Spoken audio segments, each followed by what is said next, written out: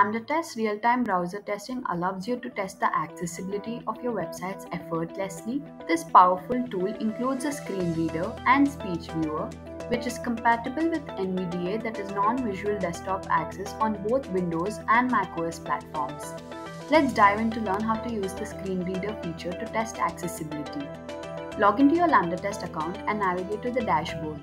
From the left sidebar, choose Real-Time and then click on Web Browser Testing.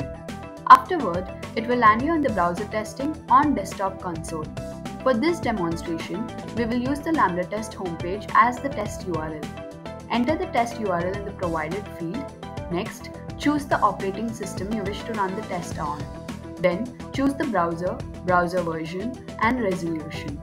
To launch the test session, click Start.